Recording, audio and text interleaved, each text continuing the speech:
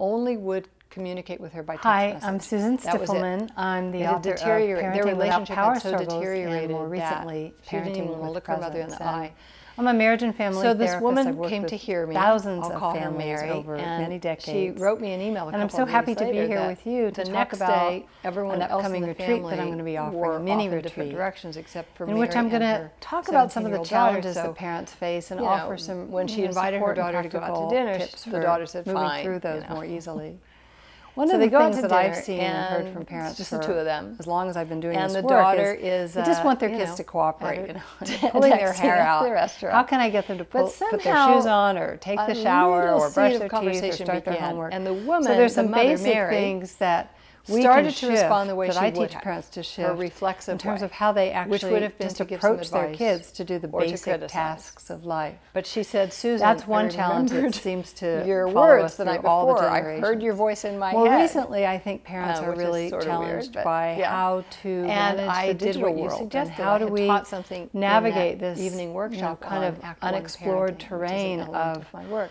Letting our kids or encouraging our kids to become savvy with digital devices, but at the same time not losing the connectivity. And to my surprise, my daughter told me a little bit more about this troubling situation. So we'll be touching on that again, as I well, just wanted to jump in there and so criticize and give advice, pervasive, but I even remembered all what the you way down said. to toddlers.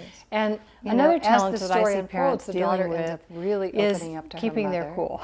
So much so that most Mary of us wrote, have the when we best got home intentions that when night, it comes my to 17-year-old being daughter that, asked me you if may I have heard would me lay say in the bed with captain her of the when she ship, went the to bed. calm, confident went to sleep. presence in the child's And life that deals with the it's stormy just not that seas and the hard. smooth That waters child and had all been that. waiting I for talk her a mother lot for about a being long that captain of time the ship to in my make work. the kind of connection. But sometimes intentions could don't respond make it into the real I have life parents when who your write me child is almost rolling every her day eyes saying, or mimicking I you did your or course, or pretending not I to listened hear, to this ignoring class, you, refusing and to do what you my ask. kids were fighting in the backseat Some of the parents, car, and I many was about to do struggle, this, their but blood I did pressure that so instead, and I rise, was they get so tense, surprised, they feel by how overwhelmed, they quickly feel things settle disrespected, down. unappreciated, My youngster was exhausted, having a meltdown, and they show up I was as gonna just versions go of do my usual themselves thing, that and my maybe husband said, later "Well, they try wish that they parenting hadn't, without power struggles." yelling, screaming, So I did bribing. this thing that you had So I just see read that about, that's a very and, common experience and for things parents settled is down how so do quickly I I couldn't stay believe it. calm and So connected this and isn't loving, like airy even fairy when my theory kids that are I'm really working pushing with, because my I'm a buttons. super practical I person. feel so I don't lucky like to be wasting doing the parents' work time. that They I'm don't doing. have I any just time to pinch waste. myself sometimes Parents are already because even though I stretched to work the very max. hard and I'm So always if looking I'm for new gonna work ways with to reach parents, parents and whatever to level provide they support, sign up to engage with this me, is my passion.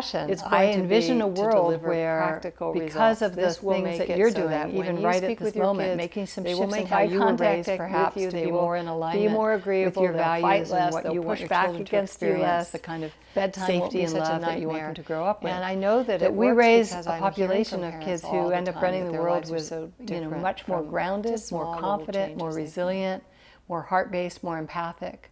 So for me to be getting to play a role in that is so incredible. And I am a credentialed teacher. I'm a licensed psychotherapist. I've been practicing for decades now.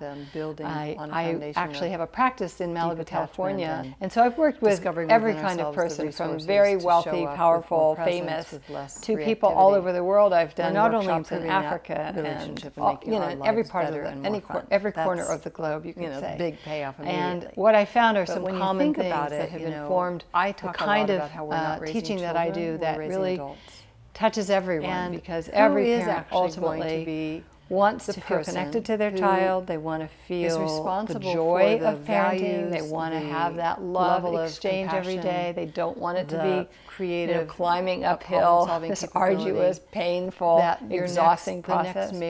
So I think I'm well positioned to offer the support that comes from having worked with so many families for so many years, and writing the books and speaking and doing interviews, and maybe some people do, but I think there's hardly anything I haven't tried or experienced that has shaped. Just get them to do their homework, brush their teeth, that hopefully you'll benefit. Go to bed. So I've looked for a long time for ways to really work with parents closely without it costing an arm and leg, and I'm happy to have put together this little mini retreat for parents who want to have an experience of what it's like to work with me in person, to be coached or listen as I coach others, So we're going to have at least 90 minutes. We'll probably go over into our children to just talk about some of the kind of real life values issues and that you're facing today with your kids. Maybe this morning, maybe 20 minutes ago. All these maybe even right now as they're pounding on the door while you're trying to watch this little video. They show up to be. So you'll get a chance to become familiar with me and ask questions. You know, I'm going to talk about some of the key elements of my work, which have to do with why is it that we lose our cool, and what is it that we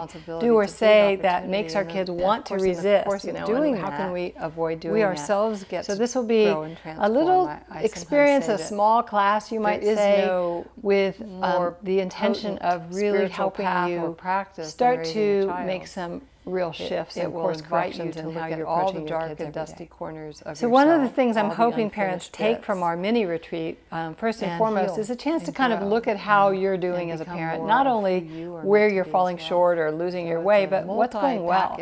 Because so often we fall into bed at the end of the day reviewing the things we didn't do well, the places where we lost our cool.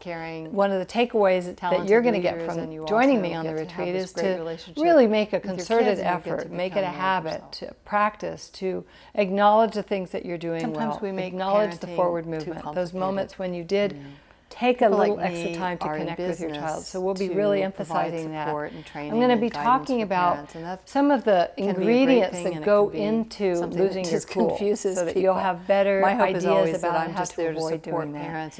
And I'm going to introduce you to some of the basics of my approach, one of which is Act 1 parenting, where you'll learn more about how to come alongside your child rather than at your child when all is said and done, or trying to get them to open up to you. Love their children. I think the biggest takeaway, though, is just going to be being welcomed into the tribe of parents that I've been creating. So it won't just be me, it'll be other parents that you'll be getting to meet and feel that sense of camaraderie and mutual support as we kind of collectively and jointly make some changes in how we're raising our children together in this world. So it's really easy to join me on this retreat. All you have to do is sign up. The details are all below, and just scroll down and you'll see. And then I'll see you there. We're going to have some real fun together. So I hope that you'll join us.